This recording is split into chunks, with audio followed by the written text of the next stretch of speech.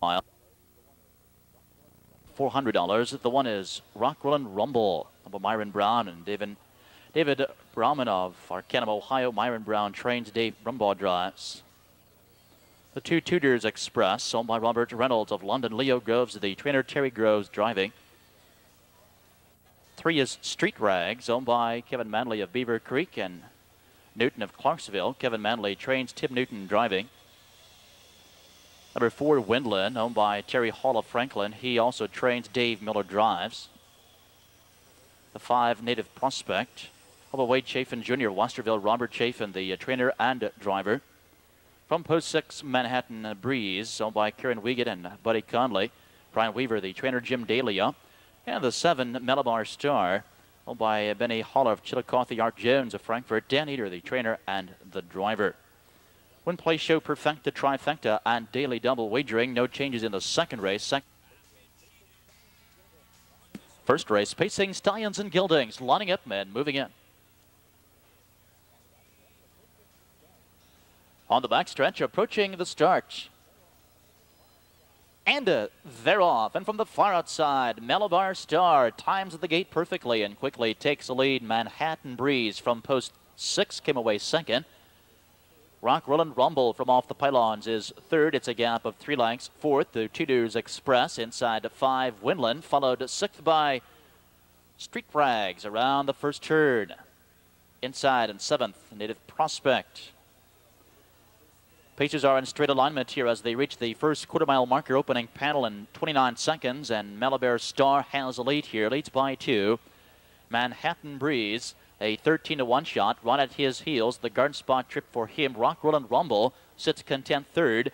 It's still a gap of 3 to Tudors Express, followed by Windland, who waits patiently. And Street Rags now comes to the outside, and Street Rags getting the first look here will flush cover in front of him. And Native Prospect continues to trail some 7 lengths off the front end. They are approaching the half now, and Malabar Star has the lead here, the half in 1:01 and 1/5. Now to the backstretch, and Malabar Star by a length and a half, 2, and Manhattan Breeze is still there, biding his time second. And moving up on the outside, here comes Windland now.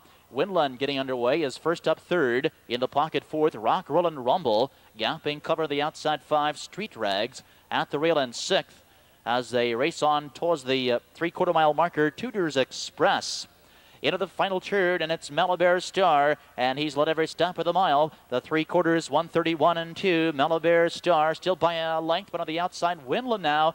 They're at the leader's wheel, is applying the pressure. Manhattan Breeze, yet to be used, should be well rested for the stretch drive. And Rockland Rumble comes into position now. They move to the top of the stretch. They've less than 1/8 of a mile to go, and it's Malabar Star with the lead. Manhattan Breeze down to the inside, but Malabar Star is digging in gamely here. He'll fight off the challenger. It's Malabar Star at the wire. Manhattan Breeze was second over Windland. Top of the mile, 2 minutes and 2/5.